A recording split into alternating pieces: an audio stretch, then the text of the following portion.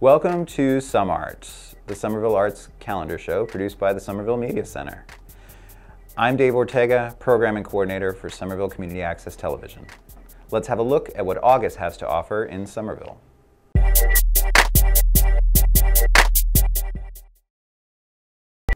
The Somerville Public Library invites you to its first Somerville Public Library Staff Art Show. The show features paintings, collages, sculptures, photos, and crafts from more than 15 staff members. The opening reception will take place on Friday, August 4th at 4:30 p.m. Light refreshments will be served. The show will be on display in the library auditorium from August 1st to August 31st. For more information, visit www.somervillepubliclibrary.org. Somerville Media Center continues its August Cinema Somerville outdoor movie series at the Somerville Growing Center at 22 Vinyl Ave. This pop-up movie series is free to the public and starts at 7:30 p.m. with a BYO picnic, with movies starting at 8:30 p.m. once it's dark. Seating is limited. Moviegoers are encouraged to bring their own portable seats, blankets, and lawn chairs. August 3rd, see the Union Square Local Short Film Fest, which includes submissions from local filmmakers. August 10th, see the legendary Night of the Living Dead from 1968 by the late, great George Romero. August 17th, see local youth-made films at Outtakes, the Somerville Media Center Youth Film Festival. And on August 24th, see the 1960 version of Little Shop of Horrors with Jack Nicholson. I had a chance to speak with Nina Eichner about two events produced by the Somerville Arts Council. Summer Streets coming up on Sunday, August 6th in Teal and Davis Squares, and Ignite Festival on Saturday, August 19th in Union Square. So here I am talking with Nina Eichner from the Somerville Arts Council. Yeah. Hey Nina. Hi Dave. Thanks for having me. Yeah, it's always a pleasure having you here. Yeah. SOMARTS. Great to be here. August in Somerville. Yeah. Now you're coming off of a very, very busy season. It's true. Summer is huge for the Arts Council. So a lot of stuff behind you. What's in store for August? Yeah, so August, we have two great events. September's really full, which we'll get to next time. But August, we only have two big festivals. One on Holland Street near Davis and Teal Square, and one right here in the square.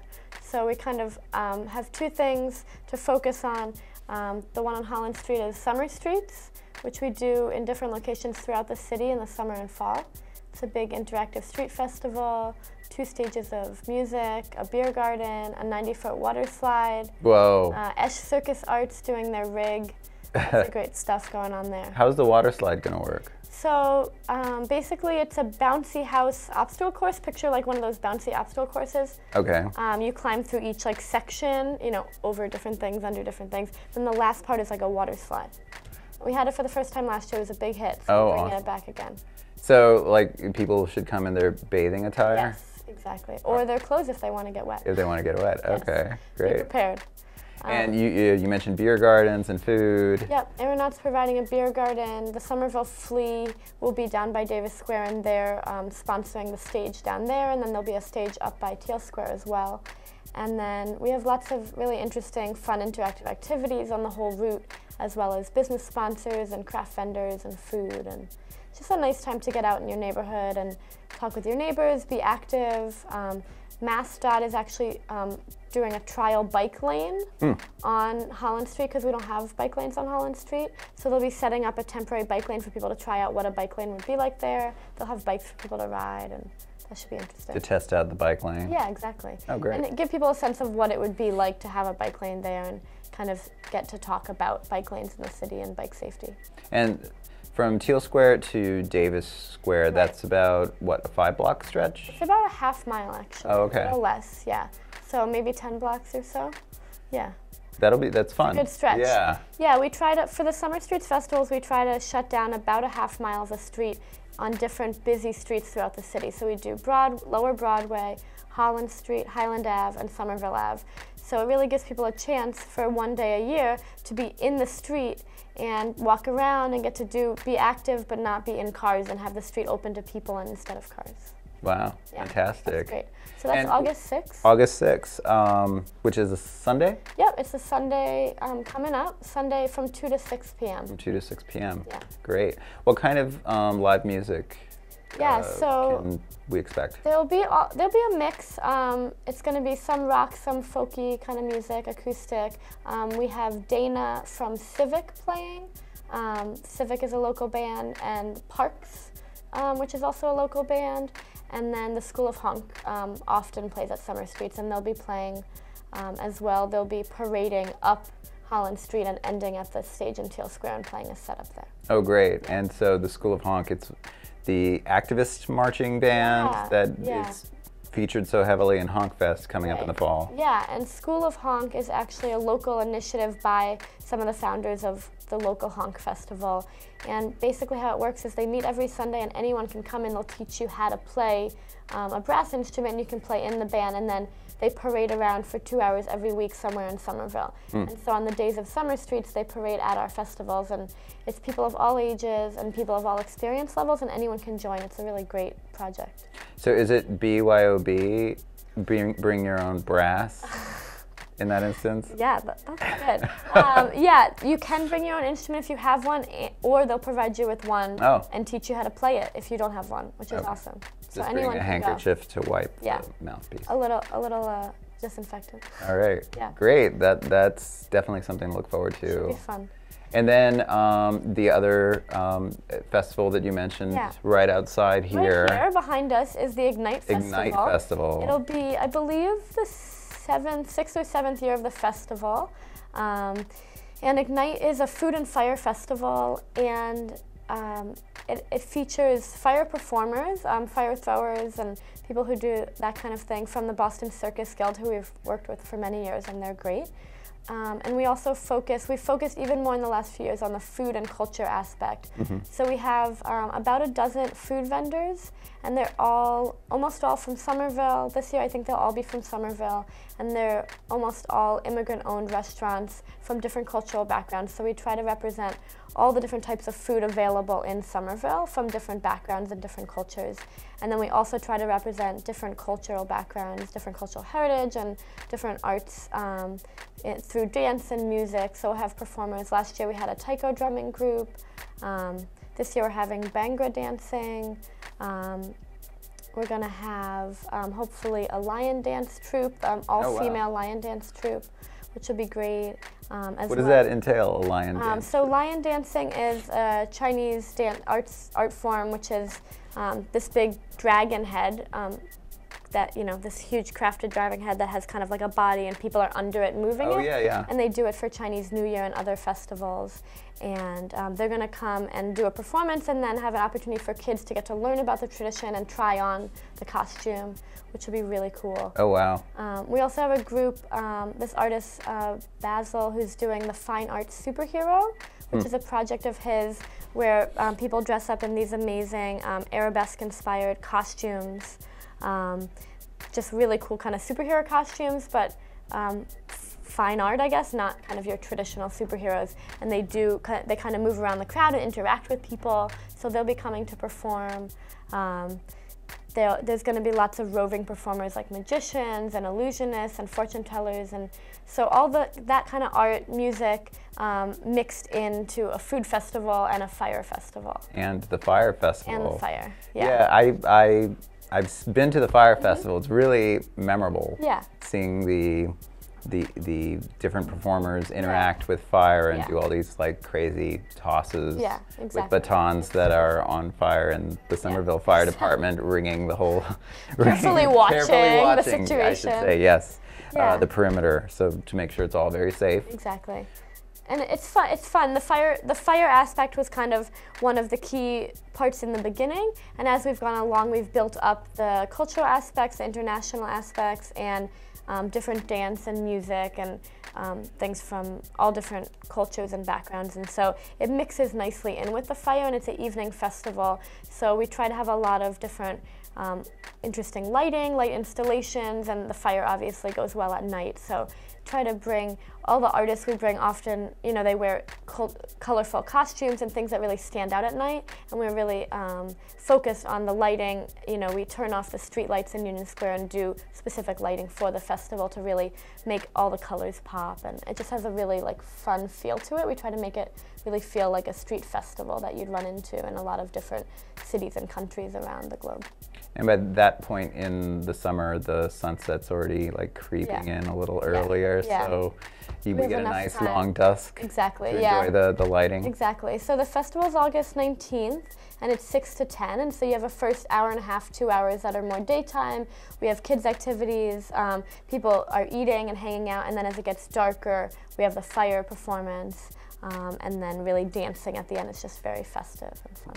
Great, yeah, and at this point it is a really fun late summer tradition in Union Square put on by the Arts Council. Yeah, I think people really look forward to it, and it gets bigger every year, so clearly it's something that people find interesting, and I think it's really great that we focus on trying to get different performers and different artists and food vendors every year, so that there's always something new to try or get to see when you come to the festival.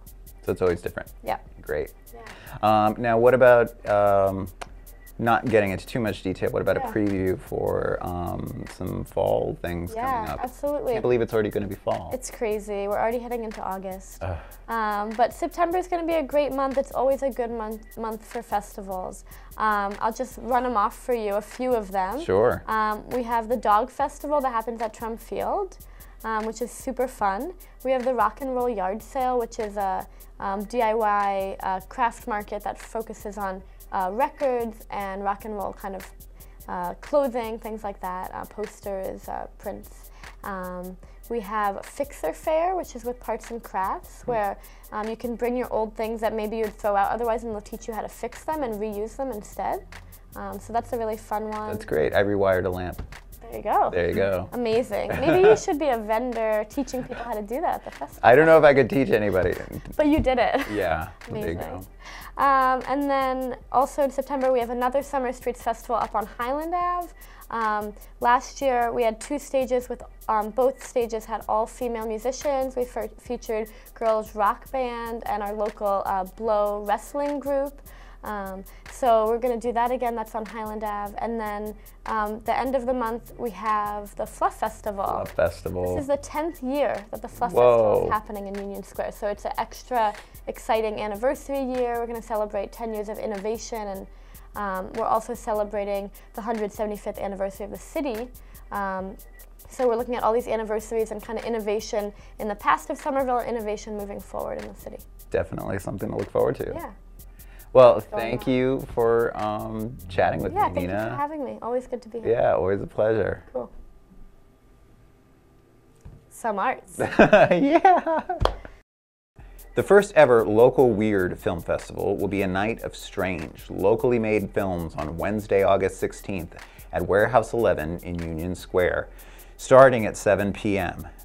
The Weird Local Film Fest will be spooky, wonderful, awkward, comforting, discomforting, quiet, loud, happy, sad, hilarious, and definitely Insta-worthy.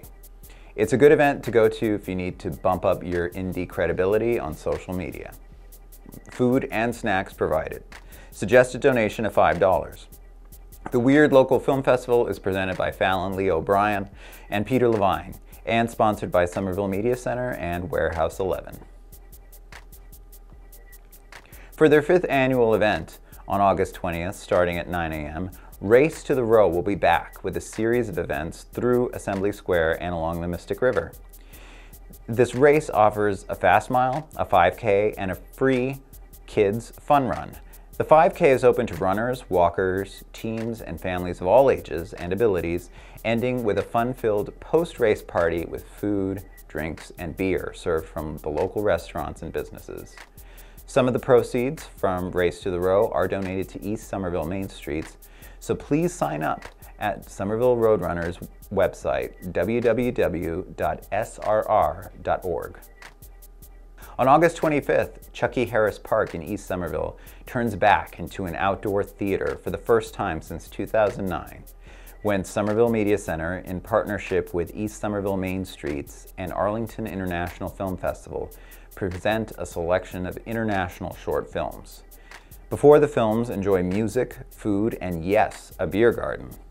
Then, at 8:30 p.m., enjoy a selection of contemporary live-action and animated shorts from Ireland, Brazil, Spain, Germany, Iran, Italy, and the US. That's August 25th at Chuck E. Harris Park. Look out for the final film in this outdoor series on September 29th. More information can be found at somervillemedia.org.